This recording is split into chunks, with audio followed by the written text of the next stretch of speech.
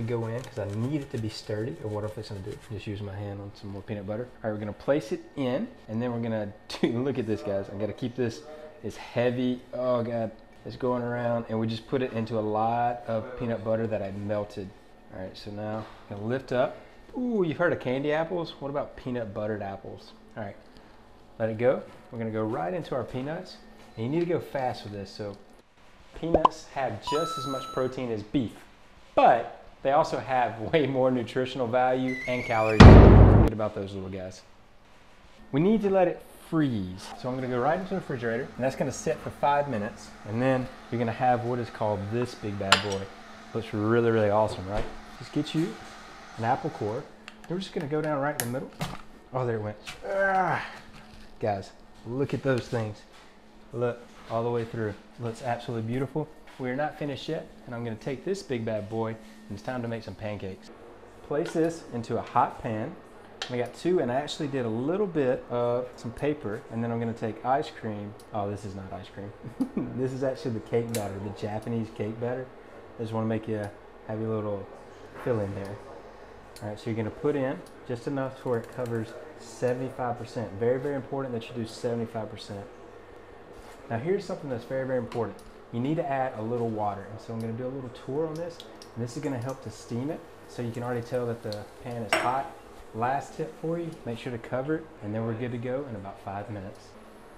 Okay, so you can tell that we're good to go because the top is almost there. Now, here's the thing, you see the little bubbles. This is a technique for you.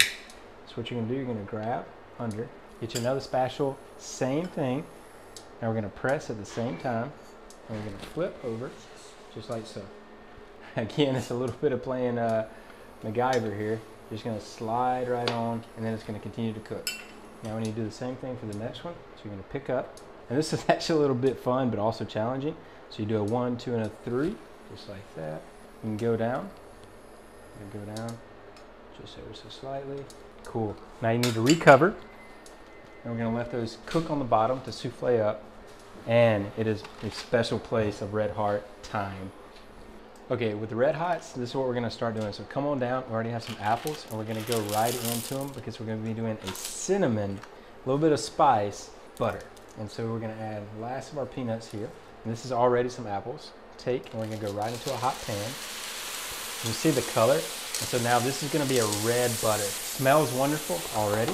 Being that we're gonna be making a red butter, well, what do we need? We need butter. So now we're gonna melt the butter, and compound butter is an easy thing to make that I know for myself when I was a little bit younger, I never thought of the possibilities. So we have apples, we have cinnamon, have a little bit of spice to it, and of course butter. I'm just gonna take that out, let it go. With everything now melted, and you can see how the colors have combined, it is now up to me to put this into an ice tray. All right, you're gonna take a little bit of a ladle. You see how the butter, we're just gonna pour that right into our ice tray. We're gonna be making butter cubes of the red hots, the apples, butter, and peanuts. I'm gonna continue to do this. And I know this is kind of looking probably one of those things weird, but guys, it tastes absolutely amazing. I'm just gonna smooth this out, make sure everybody gets the last little bit. One more, sorry about that. Okay, cool.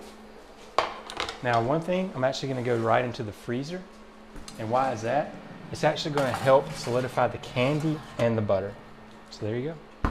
All right, with the last one done, I'm gonna pick this one up, and we're gonna pull right off. Got the first one, you see how already it's fluffy?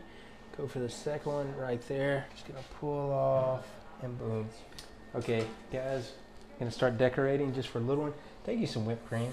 Just gonna make a little thing right on the side. Let that stick up. I'm gonna take 2 of my apples. I'm gonna place one there, and then one so you can see right in that whipped cream. You see that little goodness. Finish with a little bit more peanuts. A little drizzle of some syrup. I'll take this out, and you're just gonna push straight up. You'll be able to take out one of the pieces. So you got the red, you got the hot and everything, and people are gonna be like, what is that? That's the best part of all this right there.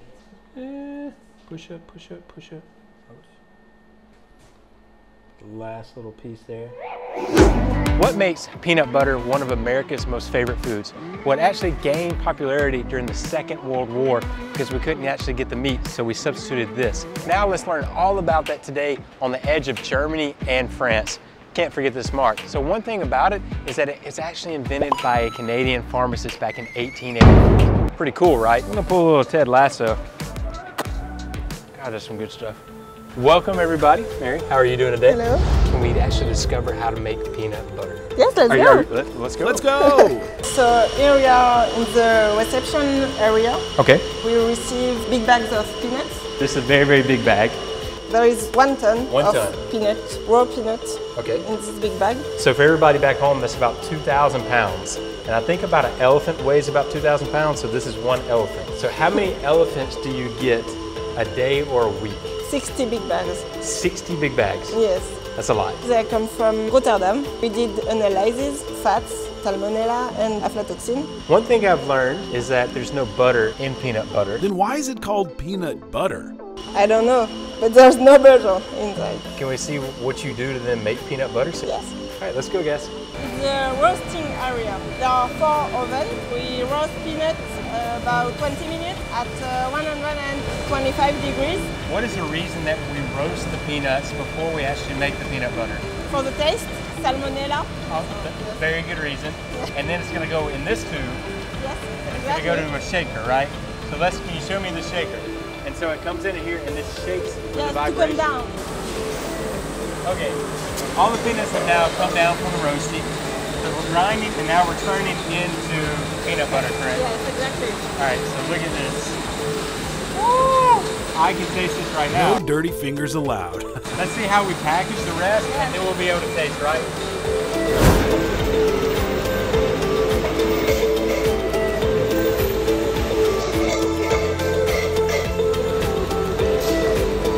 Now let's put Burton to work. All right guys, so I found some peanut butter, as you can tell. This is about 40 pounds worth of it and I love the stuff. Whenever you do open peanut butter, it has about a 3-month shelf life, so always remember that. But I think it's time to taste. All right, so you learned all about the fabrication of peanut butter. Now, here's the last thing, because I love fun facts. If you ever see this liquid on top, this means that you have a really, really good peanut butter because there's no actually conservatives in it, aka palm oil for yourself. Make sure to enjoy a peanut butter and jelly sandwich on the house, compliments of myself. And guys, we'll see you next time. Make sure to share, make sure to subscribe. I'll see you next time.